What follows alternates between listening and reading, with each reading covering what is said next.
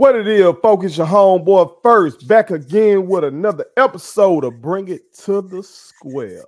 This is the show that whatever is on your mind, whatever is on your heart, whatever you are feeling, all you gotta do is bring it to the square.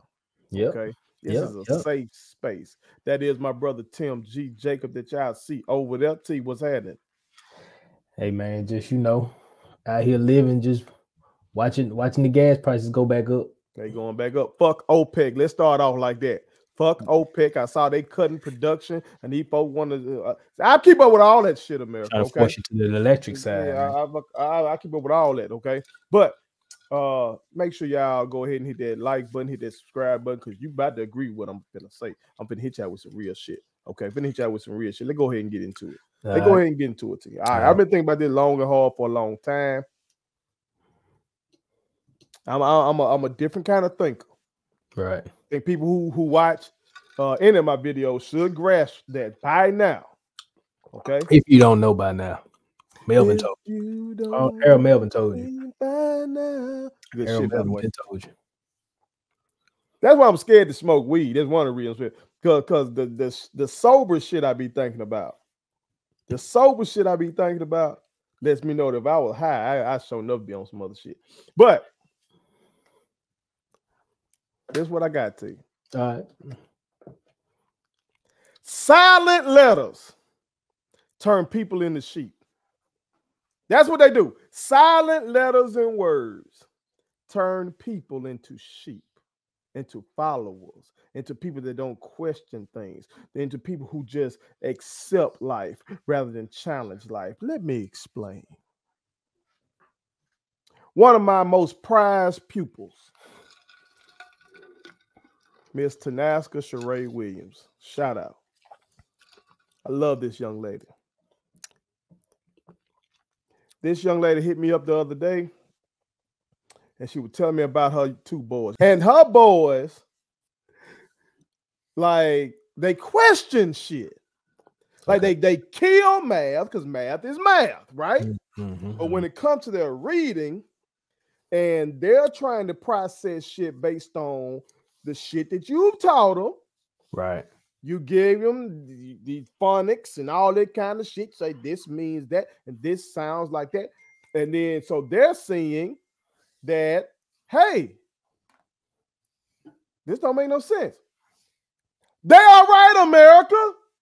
They are right. Every time I read to my daughter, we read a book and come across a word, and that word looks, the pronunciation of the word looks, sounds nothing like the word looks. Right. And both me and my baby get frustrated. I had to tell my baby, I know you're right. That sucks. But that's just the way it is.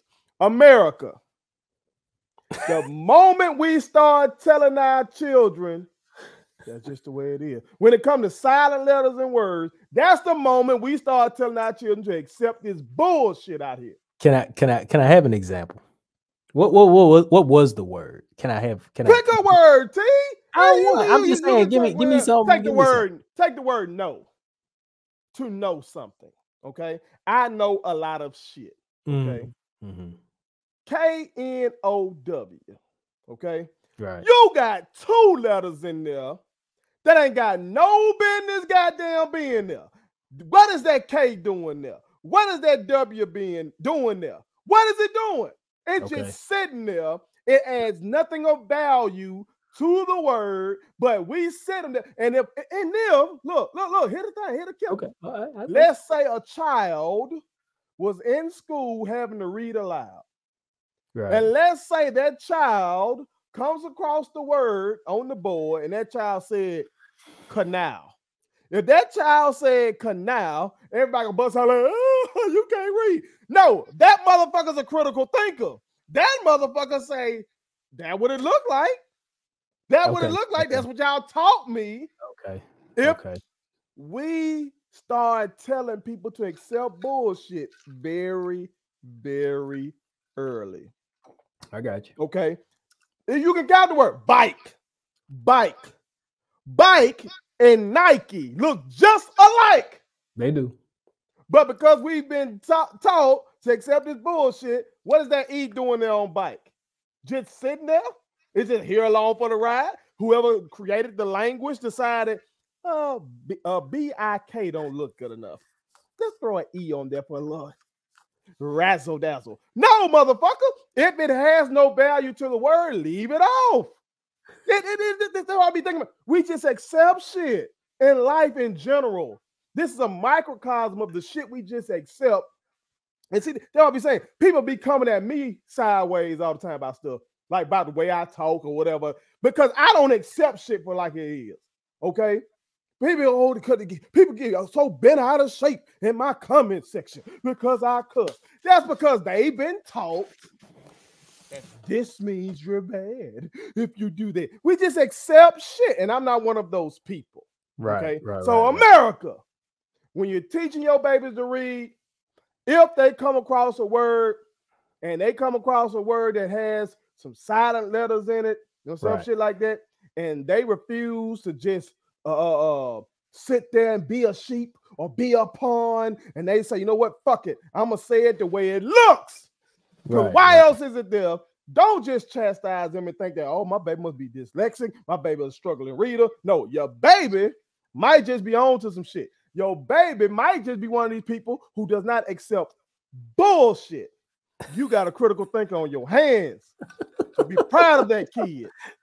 So how are we supposed to take like knife? Look at that word. Okay, take knife. Okay. Who made it? Who made the word? We don't know. Okay, T, what was he doing? Or she? They just sat there and said, what's the K? The K and the E have no value. They just there for the ride. But then if we take them out, we just got NIF. Pronounce it as knife. Say it's a long I. Say it's a long I. Black people, we stay tricking out this shit. We trick out this English language all the time. Okay. But this part, whoever wanted to get cute and throw that K and the E on there for no fucking reason. It's like I said in one of my bars. I was saying that, slick double entendre. Ooh, dope ass shit. When I was talking about these fuck boys out here, I was saying you visible, but you don't matter like a silent letter. That's how some of these motherfuckers out here are to you. They visible. I see you. I see your comments, you fuck boys and bitches out there. They might be trying to talk crazy. This visible, but you don't matter. It's like a silent letter. Okay, so remove them. They should have been removed, but okay, they're there. They're there. We got to deal with it. But please, just, all I'm saying is, don't come down on your children who see things a different way. That's the bigger picture of this whole thing. That's the problem of it. That's the bigger picture. When they start to question you or question life, question things about the government, question things about the school, question things about the church, don't just tell them, don't ask that. Don't ask that question. Just do what you're told. Don't do that. Some of these smart kids want an explanation. Some of these smart children want to be taught. They want to know the underpinnings, the underworkings of things. You left one off.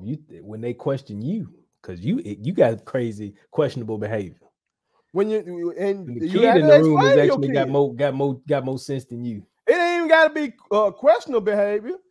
Children just want to know why you might have done that. Yeah. Children might just want to know why you use this to cut the grass. Why you use that to weed eat. Why you using that to cook. Why you using that? Kids are inquisitive. This, I ain't just going to say America. This is a global thing. When we have inquisitive children who want to question shit, folks like to try to shut them up. Yeah. You are stifling them. You are stifling their growth. Stop that shit. Yeah.